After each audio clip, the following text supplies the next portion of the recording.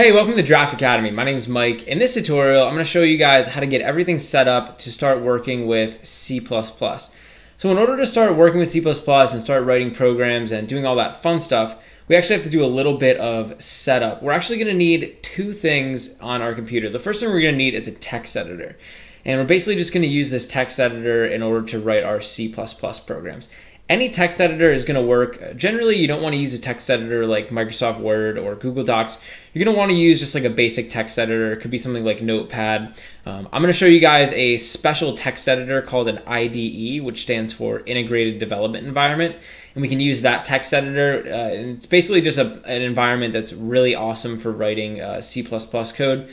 And then we're also going to need, in addition to a text editor, we're going to need a program called a compiler, specifically a C++ compiler. And this is a program that'll basically take the C++ code that we write and it will translate it or transform it into a language that the computer is going to be able to understand. So as long as we have a text editor and we have our C++ compiler, then we're ready to start programming in C++. So I'm going to show you guys how to get all that set up. First thing we're going to do is head over to our browser.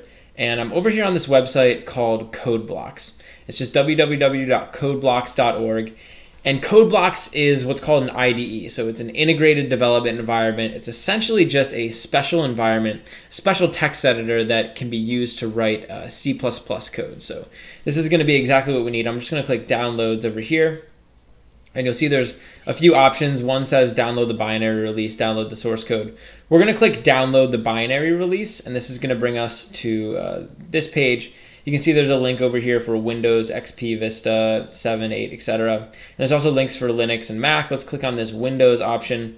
And over here, you'll see there's a bunch of these different options. So what we're going to do is we're going to download this one over here that says CodeBlocks 1601 min GW setup. And actually what's cool about this is it's going to include not only the CodeBlocks text editor, but this is also going to include that C++ compiler that I was talking about. So we can download both of those things in this one download for CodeBlocks. So this is the easiest way to do this as a beginner.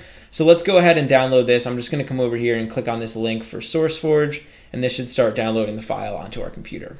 When CodeBlocks is finished downloading, let's go ahead and open that up. So I'm just going to head over to my downloads folder, and we can open that guy up. So you can see over here it says CodeBlocks 1601 MINGW setup. Let's open this, and this should open up into an installer window. So let's click through this installer window, and we can just select all the default options, and this should start installing CodeBlocks on our computer. So once CodeBlocks is finished downloading, then we have everything we need on our computer to start writing in C++. And you can see over here, I just opened up CodeBlocks. And in the next tutorial, we're going to talk about how to set up your first CodeBlocks project and get started writing C++. Hey, thanks for watching. If you enjoyed the video, please leave a like and subscribe to Draft Academy to be the first to know when we release new content. Also, we're always looking to improve, so if you have any constructive criticism or questions or anything, leave a comment below. Finally, if you're enjoying Draft Academy and you want to help us grow, head over to draftacademy.com/contribute and invest in our future.